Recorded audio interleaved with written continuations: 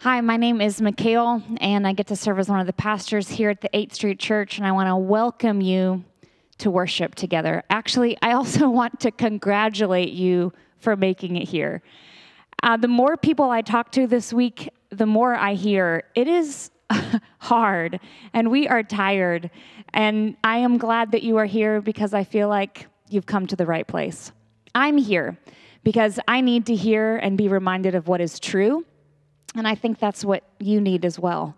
So let me remind us as we gather into this place, while you put your name in the chat for us to greet you, while you settle in, while you silence your phone, hear this truth.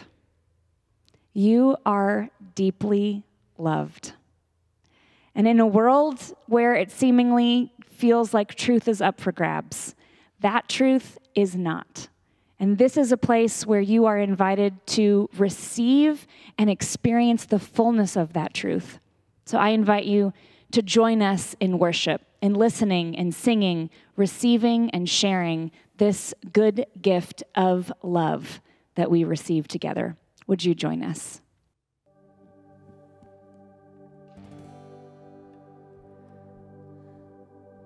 Lord, I find you in the seeking. Lord, I find you in the doubt. And to know you is to love you, and to know so little else I need you. Oh, how I need you. Oh, how I need you. Oh, how I need you.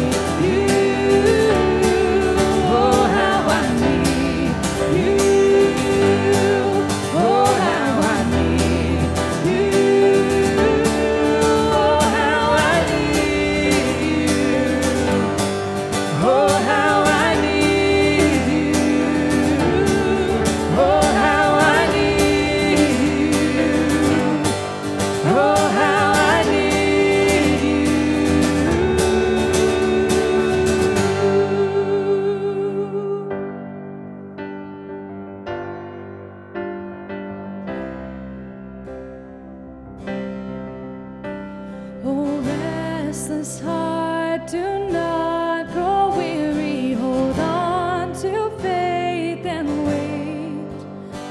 The God of love, He will not tarry. No, He is never late. Oh, restless heart, do not grow weary. Hold on to faith and wait. The God of love, He will not tarry. No, He is never late. So I wait in the promise. I wait in hope. Yes, I wait in the power of God's unending love.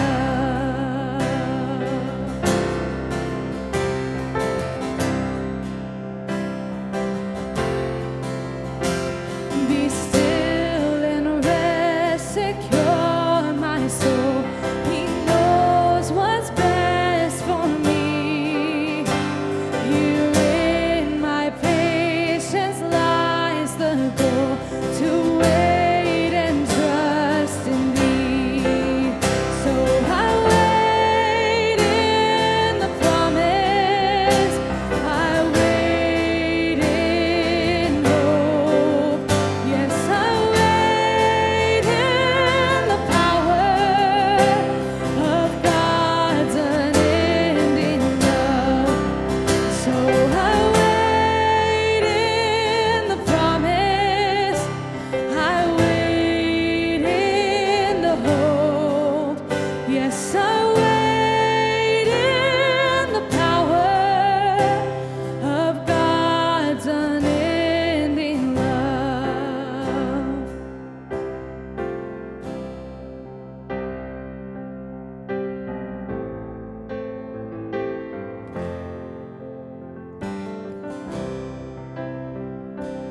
Be thou my vision, O Lord of my heart.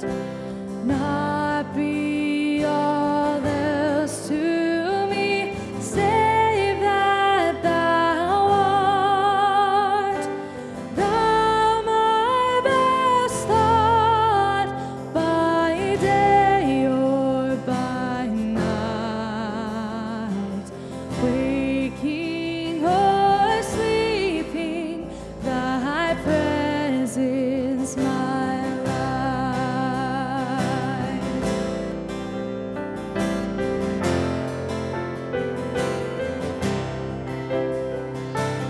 Be thou my wisdom, and thou my true word. I ever with Thee, and Thou with me, Lord. Thou my great mother, and I thy true child. Thou in me dwelling, and I with Thee one.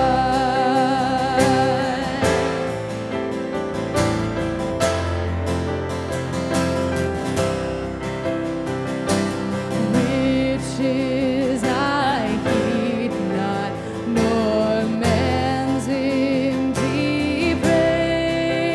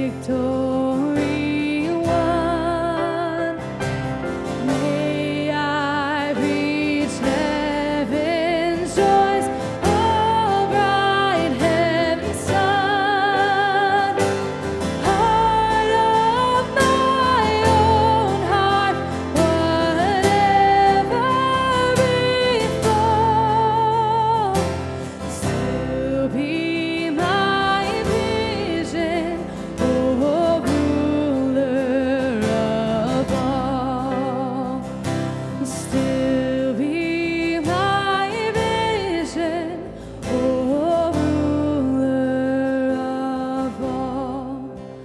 Oh God, be my everything, be my delight, be Jesus my glory, my soul satisfied. Oh God, be my everything, be my delight, be Jesus my glory, my soul satisfied.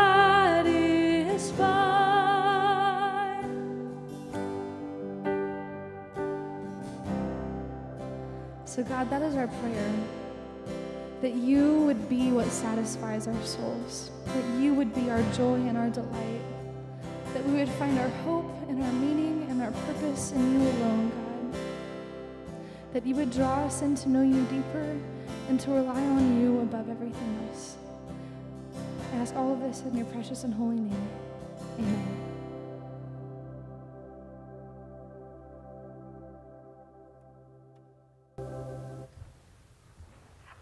Hi everyone. Please excuse the laughter. I just recorded the whole thing in slow motion, so we're gonna do a take two. My name is Alyssa. I am here in my home in the Asian district, and while we're not able to gather in the same space physically, we are gathering. The words will be on the screen, so I invite you to say your part out loud so we can all know we're saying them together.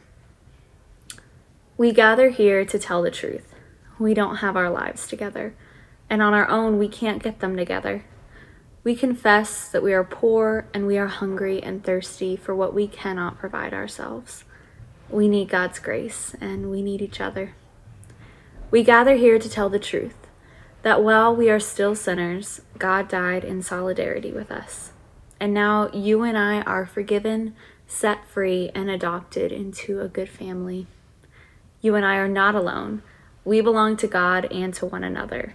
We are God's people, people who are rich and satisfied, a people of peace, reconciliation, and love. Because Jesus has been the very best neighbor to us, we will be good neighbors to one another. So today we gather here to tell the truth. Our lives are better when we are neighbors. We will help one another in real ways, and we'll have real conversations with one another. We are not all the same, but we are all ready for transformation. So let's do the very real and good work of God together. We gather here to tell the truth. We will be a spiritual community of hope and transformation that lives the way of Jesus. So right now, I want us to invite us to practice being good neighbors. We will continue to worship together online, and we are becoming more aware of just how much we love and miss one another. So for the next 3 minutes, we want to create a space for us to connect, to practice being good neighbors, even if it's virtual, just by checking in with at least one other person. As always, we want to remember to include our kids in this, and you can send a message to a kid through his or her parents. If you don't have their parents' contact information, send it to Pastor Hope. So with these things in mind, 1, let's take a second to ask God to give us a name or two to check in with right now.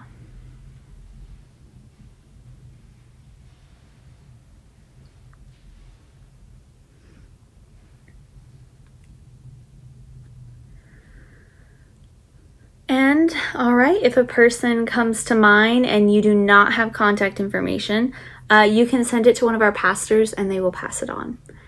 So now for the next 3 minutes, write a short message expressing that this person is on your mind. You might ask them how they're doing, what they're looking forward to in this coming week, and or how you can be praying for or supporting them right now. Everyone ready to be good neighbors? Okay, let's go. We chose the spot, we dug the hole, We laid the maples in the ground to have and hold as autumn falls to winter sleep. We pray that somehow in the spring the roots grow deep, and many years from now, long after we are gone, these trees will spread their branches out and bless the dawn.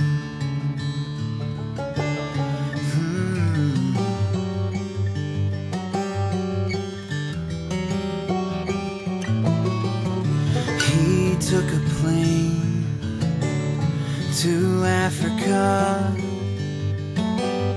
He gathered up into his arms an orphan son. So many years from now, long after we are gone, this tree will spread its branches out and bless the dawn. So sit down and write that letter, sign up and join the fight, sink into all that matters, step out into the light, let go of all that's passing, lift up the least of these, lean into something lasting, planting trees.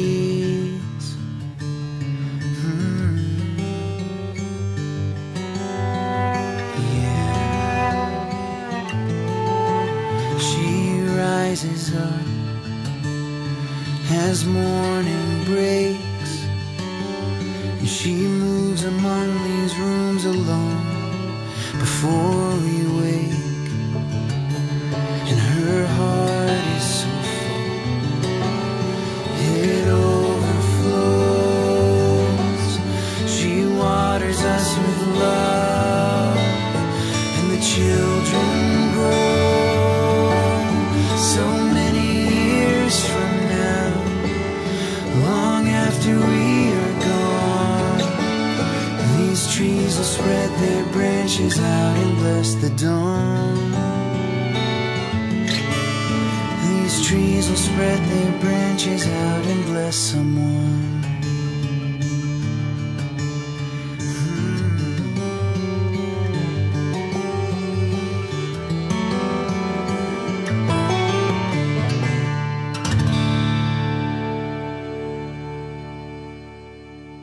Well, welcome to the 8th Street Church. My name is Chris, and I get to be one of the pastors here. I greet you in the strong and the powerful name of Jesus.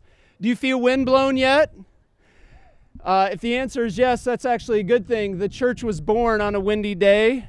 There were 120 of them in the upper room praying when the Spirit descended on them. So whenever the Spirit is blowing, or whenever the wind is blowing, we know that the Spirit is blowing as well. One of the things that we do here at the 8th Street Church is we celebrate really, really good stories. We make sure to do that. There's a surprising story that I want to tell, and then we'll have our storyteller come up. On July the 25th, it was the hottest day of the whole summer, it felt like.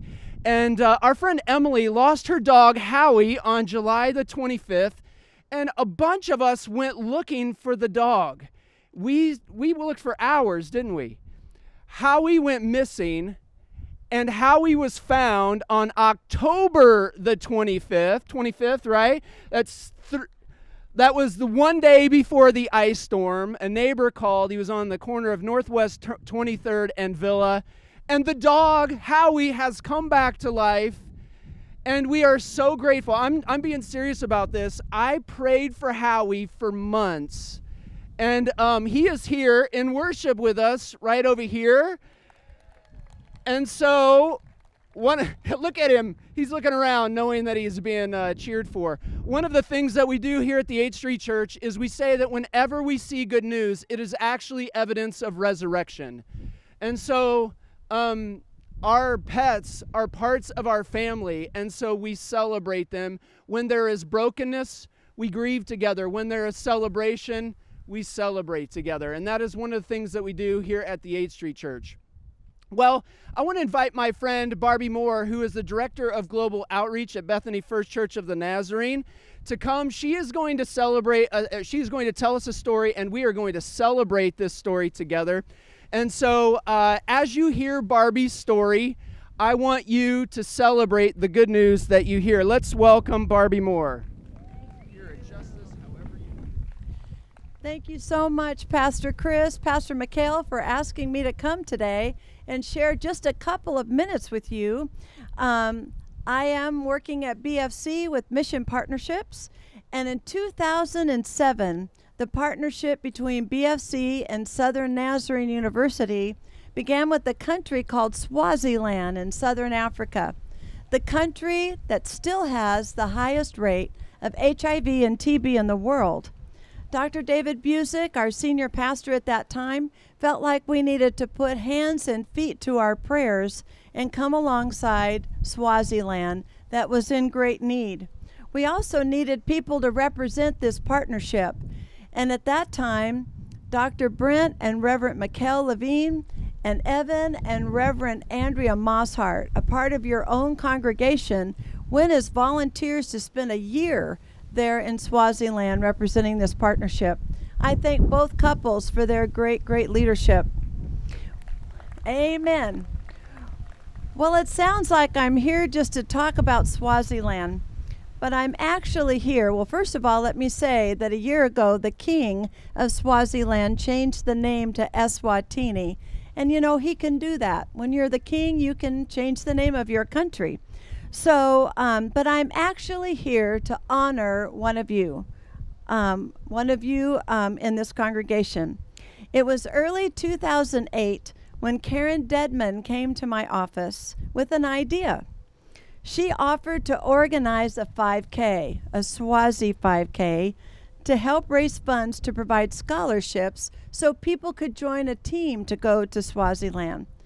I thought it was a great idea, but honestly, I thought, what would take so much time to organize a race, a 3.1 miles, a walk or run?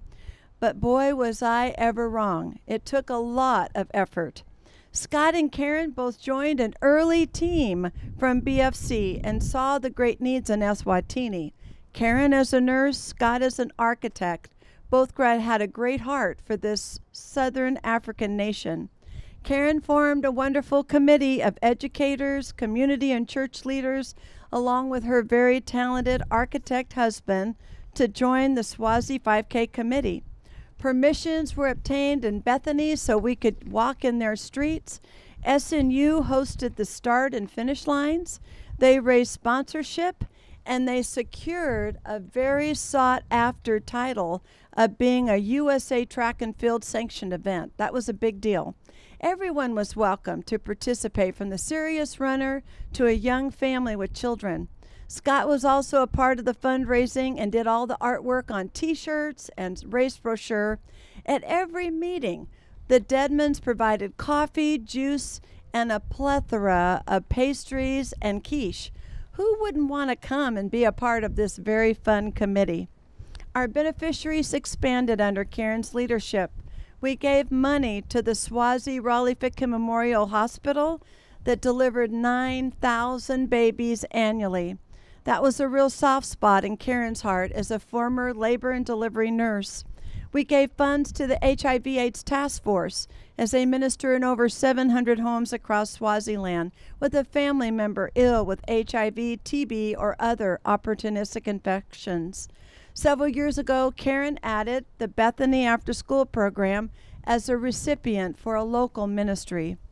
In the 11 years that Karen has been our leader, we raised $250,000 for ministries in Eswatini and in Bethany. Let's celebrate that. That is so wonderful. I have one final comment. Lastly, Karen is passionate about great needs. She is so organized to help you achieve a great goal, and she greatly loves the Lord. What a winning combination. Can we thank this great lady once again? We love you, Karen Dedman.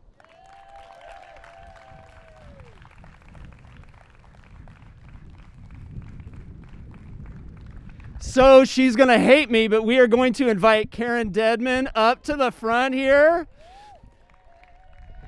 And Karen and Scott, if you would stand right here on my right. We wrote the Church of the Nazarene, the denomination. Come here, Karen, stand right here to my right because you're going to be on camera too. I know you're going to love this.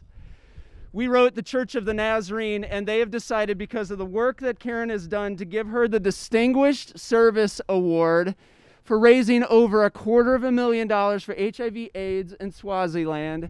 And the imagination that Karen, the reason that we tell this story is because we want to honor Karen, but we also want the imagination that she has to be carried out and to be carried forth into this congregation, because you never know what you might do when you are obedient and you have imagination and you do it on behalf of your neighbor, even your neighbors that you do not know.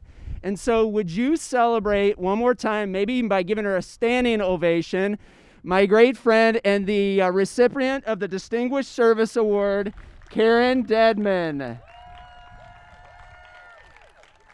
We're not allowed to hug you, but we would.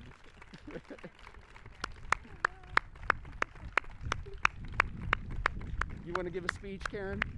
Okay. Karen says she didn't want to give a speech.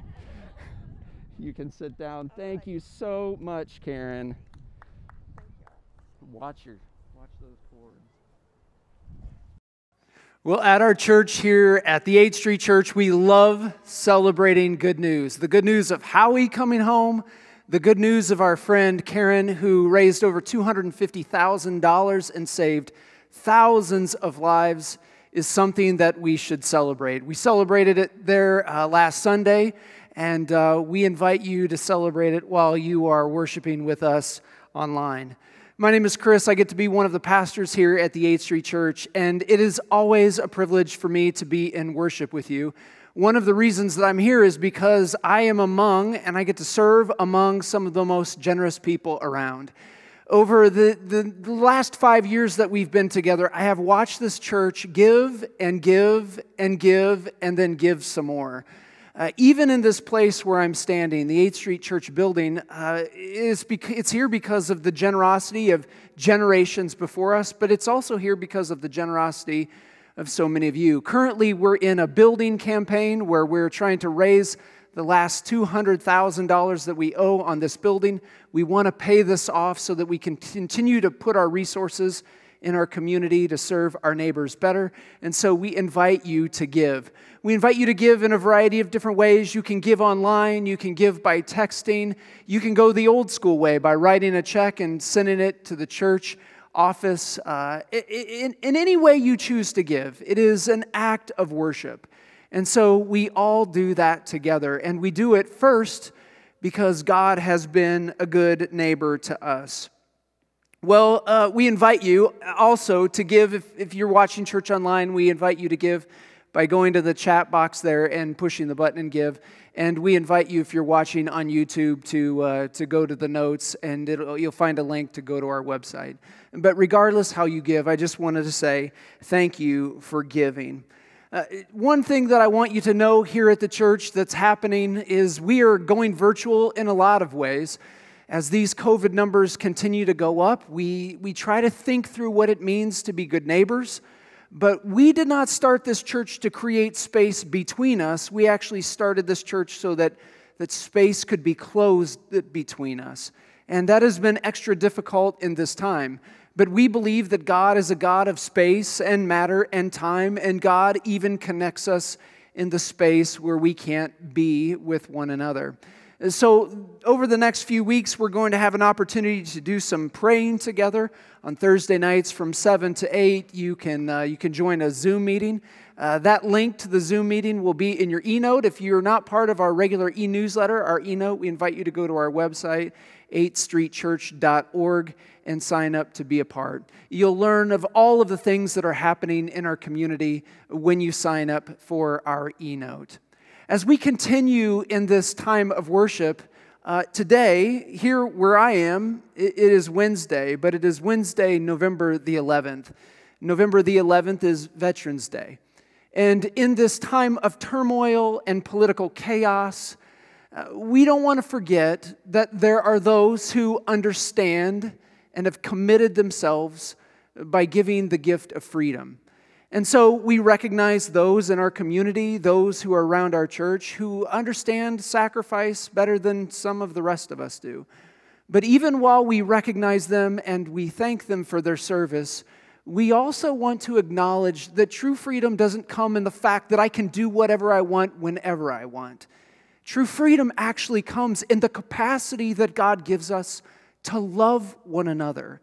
At the heart of the word freedom, if you would trace it back to its very original intent, it is closely connected to the word friend. When we are free, we give our lives to our friends. That is what we are about here at the 8th Street Church. And so with this in mind, we want to pray together. We want to recognize that the first friend that we ever had, even before we knew him, was this God who sent his Son on our behalf. And so let us pray together. God the Father, God the Son, God the Spirit, you are relationship, one that is equal with the other. And for that, you reflect what it means to be love and relationship for us. And so we want to be the kind of people that experience your kind of freedom. Freedom that traces its way back all the way to its origins, which is connected to the idea of being friends with one another. We long to be together. Most of us are so tired of electronic church. We long to be with neighbors and loved ones, and we long to be with brothers and sisters. We long to be with family and relatives, even as we are coming into the holiday season. And yet we are seeing these numbers go up, these COVID numbers go up, and it brings fear, and we worry that we're going to have to shelter in place once again. We're grateful for the great news that we heard this week, that there are those who are creating a vaccination. We're grateful for the ability that you give us to have protective measures even now, masks, being able to wash our hands, being able to talk with people outside and stay 6 feet away. Even those are gifts to us, because when we do that, we are saving our friends' lives, and when they do that, they are saving our lives. And yet at the same time, we pray for doctors, medical professionals, we pray for frontline workers, we pray for those who are serving in a variety of different capacities. As of now, during this recording, we know that our hospitals are full. We know that our doctors, our nurses, and our practitioners, our medical service engineers, and others are working their fingers to the bone. We know that they and their families are worried, just as worried as when we heard of this disease in March, and we pray that you would protect them. We pray that you would continue to find ways to use those who are trying to distribute, not just make, but distribute a vaccination, so that not just those who have health care and those who have resources to purchase vaccinations might be able to get them, but even the poorest of the poor might be able to get these and have the ability and the access to these gifts that you have given us, but yet are hard to distribute. We pray that you would cut ways to make it easy to distribute, so that our friends who are in these areas might have health and wellness. And so we pray this in the strong name of Jesus. We pray for peace, peace wherever we see it, peace wherever we go. From the top to the bottom, this place, this planet, this country, even this state and this city seems to be in longing for peace. From passing power peacefully from one another to the peace that we want to extend over the fence with our neighbor. This is what we hope for. We pray that the God who has come and is coming and who will come again will be the one that is present in us, the one that we anticipate, the one that we are thankful for in this holiday season. We ask that this one would bring peace to us, peace to our world. We're grateful for all that you have done for us, and we give you the praise wherever we go and in whatever we do. And it is in your strong and mighty name that we pray these things. Amen and amen. Well, we're in a wonderful sermon series called Saints, And last week we had a wonderful preacher, Leah Ben, who brought the word to us last week. And today, we have another wonderful preacher. Hope Kaimig is our children's pastor and is an excellent preacher. And she is going to be telling the story of a saint. And so I invite you to lean in and to lean in deep. We listen to the stories of saints because they are the ones who model for us how we live as faithful followers of Jesus in the world. And so lean in and listen to the good news that will be presented to you today. Hi, I'm Hope, and I get to be one of the pastors here at the 8th Street Church. And I'm here because I need God's grace and I need you. I'm here because I've been forgiven, set free, and adopted into a really good global family that spans centuries. As Pastor Chris said, we are in the middle of a series on the saints. Each year we do this as a way to reflect on the lives of the faithful ones who have gone before us. It's honestly one of my favorite things that we do each year. It's a moment of reflection and encouragement and just a time to be grateful.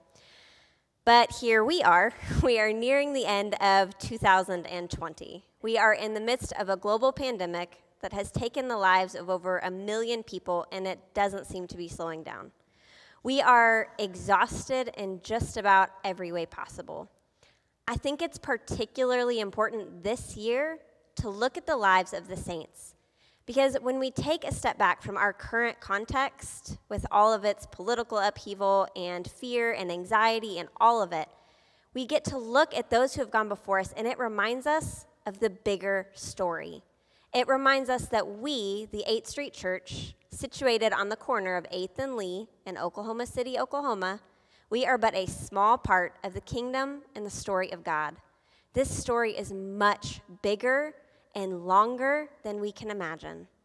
When we take a step back, it does not lessen our grief or fear or lament, but it does place it in its correct context.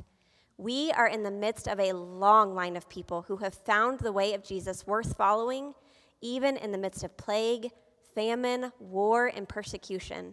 We get to walk in their footsteps. We get to follow the path that they have helped carve out. As I reflected on whose story I wanted to tell you today, I was a bit conflicted. I thought through my own personal heroes, Fred Rogers, Brian Stevenson, Father Gregory Boyle.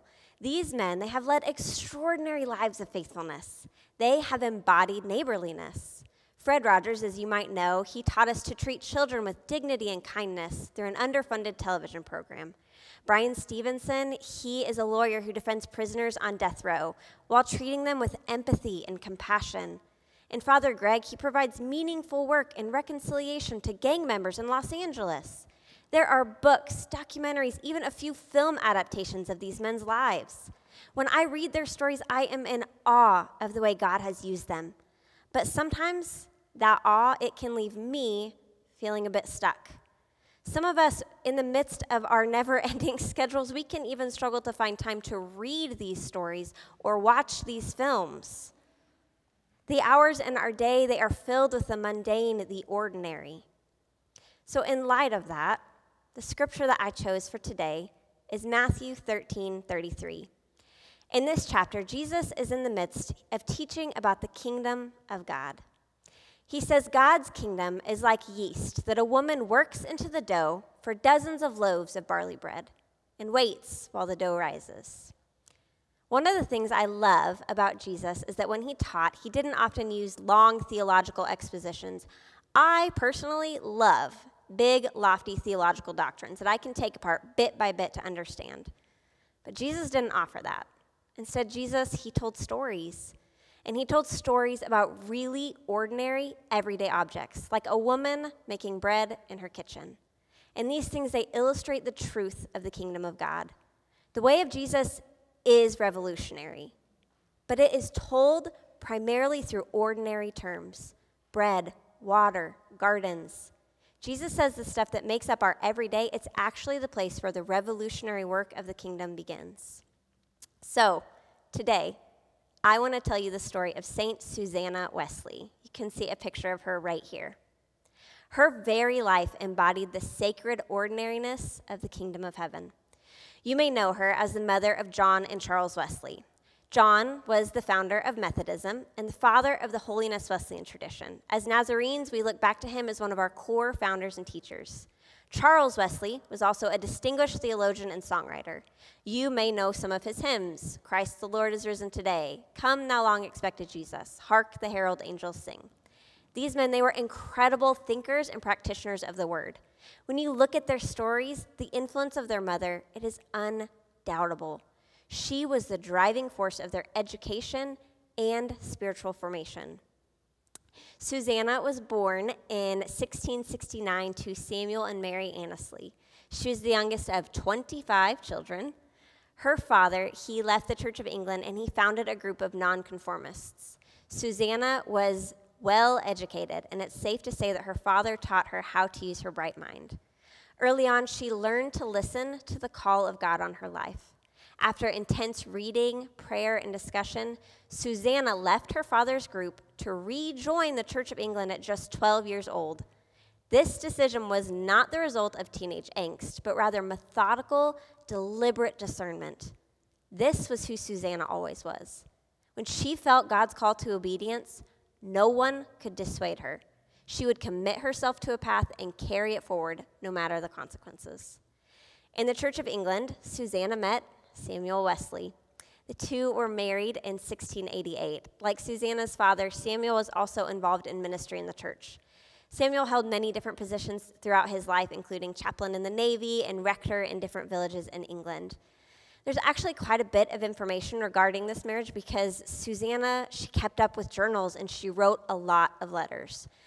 And because of this well-documentation, we can tell you that their marriage was not always the smoothest sailing. As you can tell, Susanna, she had a strong mind and a conscience of steel. While she loved her husband and did her best to respect and honor him in all areas, there were issues that she was not going to budge on. In fact, their most infamous fight came about because of a disagreement on politics. Wonder if that sounds familiar to anybody. One night, Samuel blessed the king during his evening prayers. Susanna quietly just didn't echo it. She didn't say amen. Well, Susanna and Samuel, they had differing ideas about who the rightful king was. This small, quiet act of defiance, it led to a 1.5-year-long fight. Susanna refused to conform to Samuel's political ideas. Samuel said that until she did, they would sleep in separate beds. Neither budged. The only reason it ended was because England got an entirely new king who they could agree on. Despite their somewhat spicy relationship, the two had 19 children together. Sadly, only 9 survived infancy. Susanna was an incredibly deeply committed mother. She prioritized her children's education and spiritual development in surprisingly egalitarian ways. Each child, boy and girl, was held to incredibly high standards, and she even made time to meet with each child individually one evening a week. Once, when Samuel was away for a while at a conference of the Church of England, he was gaining power and influencing church law. Well, Susanna, she became concerned for the spiritual well-being of her children. She did not particularly like the rector, who was taking Samuel's place at the time, so she began to host nightly devotionals with her children. She would read scripture, pray, and sometimes preach one of her husband's sermons. They would take time to discuss different devotional topics. This doesn't seem controversial at all, does it? Well, somehow word got out, and people began to show up to these prayer meetings. Day by day, it grew bigger and bigger and bigger. At one point, there were over 300 people at the Wesley House for evening devotions. This was way more than who showed up for morning service with the substitute rector. The rector was scandalized and angry. He wrote to Samuel in London complaining about Susanna's behavior, and he insisted that he tell his wife to cut it out. Susanna refused. He continued to insist, and she replied, here, I have the quote for you. If you do, after all, think it fit to dissolve this assembly, do not tell me any more you desire me to do it, for that will not satisfy my conscience. But send me your positive command in such full and express terms as may absolve me from all guilt and punishment for neglecting this opportunity of doing good to souls when you and I shall appear before the great and awful tribunal of our Lord Jesus Christ. I mean, come on. Basically, she told him he can take his grievances up with God because she was not about to stop. She would not turn away from caring for those in her community just because her pastor and her husband thought it looked improper. We don't know if her son John had any understanding of the controversy surrounding these evening prayer services, but we do know he was present for them. He also received direct spiritual guidance from his mother well into adulthood. These meetings and this guidance, it no doubt influenced his own methodology. He would go on to hold his own meetings and societies that would also rival traditional church attendance. There is no doubt that his mother's influence during this time would greatly shape him. He would go on to call her a preacher of righteousness. You may not know this, but the Wesleyan tradition, it has always held space for women in all aspects of ministry. Is there any doubt that this is at least partly because John watched his mother fulfill God's calling on her life regardless of convention? Up until the moment of her death, Susanna was pursuing obedience to God in every aspect of her life. She invested in the education and spiritual formation of her children and her community. She wrote sustained theological essays, expositions on the Ten Commandments, the Apostles' Creed, the importance of education. Many of these were destroyed in a house fire, so she spent the later years of her life rewriting and expanding these in order to be faithful with the mind and education that God had gifted her. Listen, nothing about Susanna's day-to-day life looked impressive or extraordinary. Her family struggled financially all the time. The Wesleys lived through 2 different house fires. When Susanna was expecting, as we know she had 19 children, she was often extremely sick. She did not hold much influence in her country or her world. She was not sought after for TED Talks. She didn't have counsel with the Queen. None of her writings were published until after her death. Most of her days were spent within her home, caring for those who found themselves there. So why do I think it's important to tell you about her? What makes Susanna Wesley's life an example for us all is the way she lived her life in faithfulness, not just in a few impressive acts of faith, but rather every day, moment by moment, she offered what she had to God. Each day, she prayed with her children. She read scripture to them. She disciplined and redirected. She held firm to preach the word of God to people hungry for direction, even as she was shamed and reprimanded for doing so. On their own, these actions, they look to be small, insignificant even. But when you zoom out and you look at the culmination of all of these actions together, it is astounding. This daily faithfulness, this daily methodology that was built in her children, it became a strong foundation. It influenced her children's lives who had much more public lives of faithfulness. As Nazarenes, we look back particularly to John Wesley consistently for his practical theology and his vision of the church. We only have to look a little bit further back to find where he got those roots. I think one of the clearest pictures we have of ordinary work crashing into and mixing with the revolutionary, life-changing stuff is motherhood. The love and care of a mother, whether biological or not, is anything but ordinary. You know this whether you've had a good mother or not. You feel the weight of its presence and its absence. For those who have physically carried a child, you know what it means to have your body broken for the sake of another. You have used your very body as a means of nourishment. Others have provided nourishment through a listening ear over a homemade meal, creating and maintaining house rules, direction, redirection, unrelenting forgiveness and prayer. That is the stuff of motherhood and the kingdom of God. Empathy and compassion that lead to fierce advocacy. Susanna, she did not host evening prayer meetings because she was bored and didn't have anything to do. She saw a very real need in her community and opened herself up for God to use her to fill that need. The work of motherhood is often overlooked and undervalued. And I want you to hear me. I'm not just speaking to those who have had children living under their roof. I'm speaking to you, counselors, teachers, Sunday school volunteers, leaders of nonprofit, lawyers. You are doing the work of mothering. You're teaching, you're caring, you're leading, you're advocating. Sometimes the work, it feels mountainous, and the daily acts of obedience feel minuscule compared to the amount of grief and fear and hopelessness that is present. But the kingdom of God is not like the consumerism of the world. You do not get out what you put in. The work that you are committed to is not yours alone. God is partnering with you. In this kingdom reality, our love is invested and multiplied. Over time, it grows like the yeast into something nourishing and sustaining. It is not immediate. It is not a quick fix. And it is often nothing like we picture. In fact, we may never know the full extent of the fruits of our faithfulness. Susanna surely didn't. There's no way she could have dreamed that the legacy of her evening prayers with her kids would grow into a denomination that spans the globe. In the words of the poet Lin-Manuel Miranda, what is a legacy? It's planting seeds in a garden you never get to see.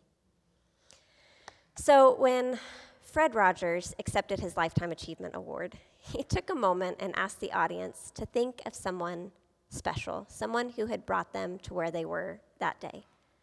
I'm going to pull Mr. Rogers here, and I'm going to ask you to think of someone in your life who has mothered you well. Maybe it's your biological mom, maybe not. Maybe it's a counselor, sister, pastor, aunt. I don't know who it is. But take a moment right now and think about who that might be for you.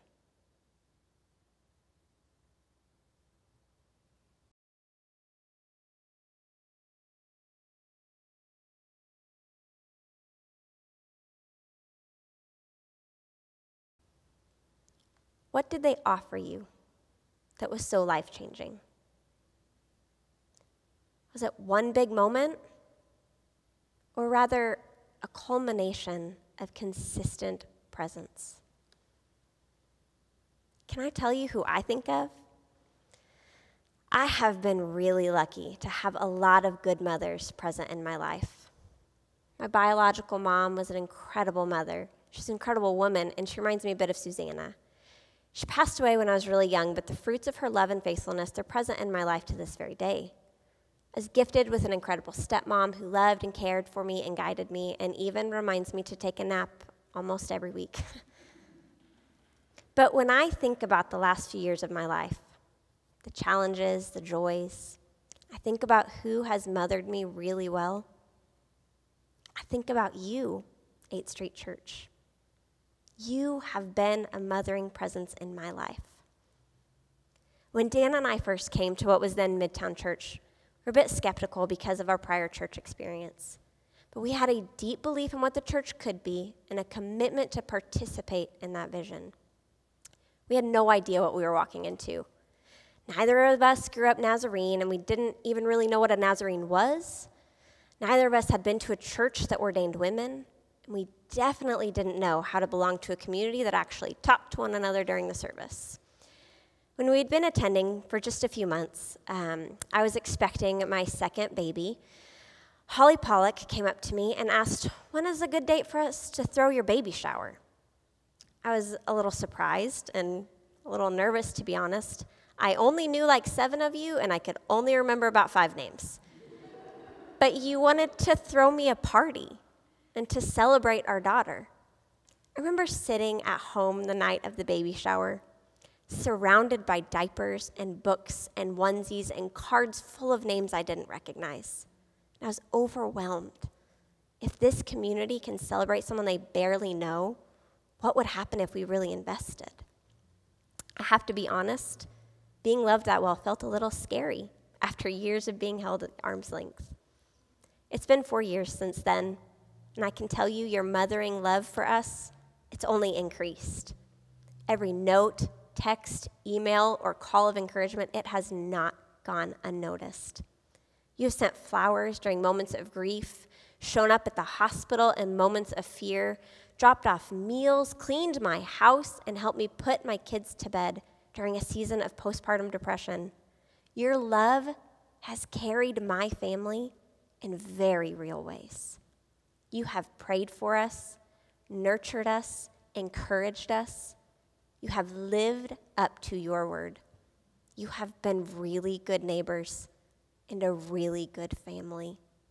Your investment of love and care into the lives of me, Dan, and in particular my kids, it means so much. I know you would not have been able to offer that love if you had not been loved that way yourself. Praise be to the God who nurtures us, guides us, advocates for us. I pray that you would experience the nourishing and sustaining love of this mothering God this week. Amen. Thanks be to God, and thanks to Hope for being a good mother for us as well. Each week, we are invited to take on a practice that enables us to live the way of Jesus throughout the week with the words that we have heard. And so this week, whether you yourself are a mother or not, we invite you into a small act of mothering, which is preparing and sharing a meal. Maybe that's with a neighbor, maybe that's with a family member, maybe that's going out of your way to do extra work in your household that you don't normally do. But however you prepare and share a meal, we invite you to take this on as a way of remembering and inviting that presence of God in the small acts of faithfulness and obedience that we do throughout the day.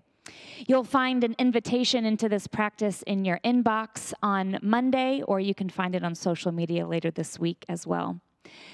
Before we sing and receive our final song of benediction together, I want to invite you to receive these words of blessing before we go. Friends, may you know deeply and may you remember well the love of your good God, the love of the very best mother. May you take this love in, and may it change absolutely everything about you. Amen.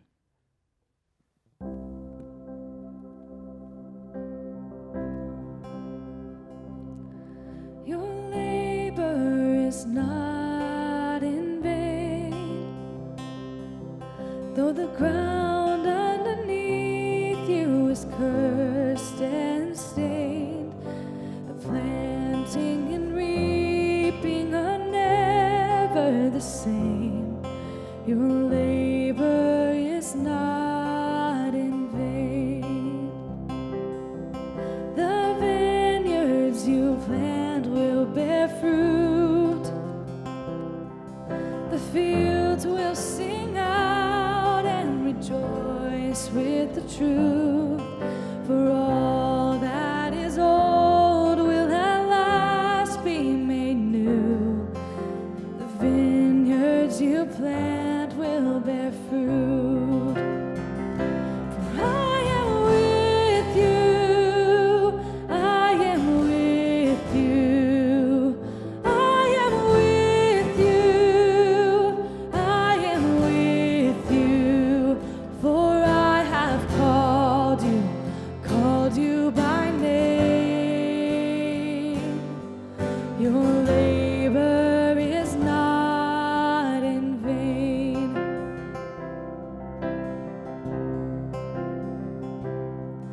The houses you labored to build will finally with laughter and joy be filled. The serpent that hurts and destroys will be killed.